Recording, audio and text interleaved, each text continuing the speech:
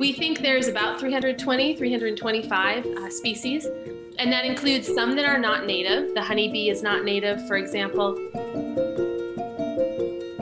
So of those 310 to 315 species, there's a huge variety in size and color.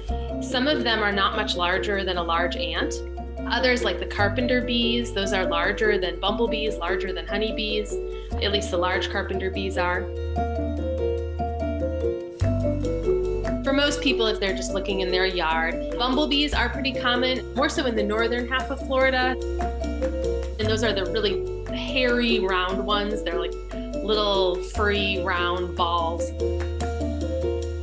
Carpenter bees are also common. Those look a bit like bumblebees, but they're typically larger and a little less hairy, a little more metallic.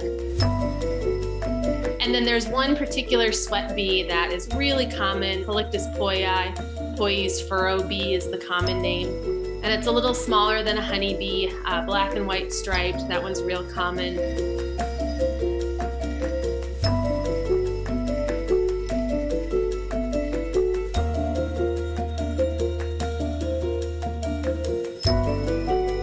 There's a common longhorned bee, which is in the genus Melissodes, that's black but has white hairy legs, so a really distinct color pattern.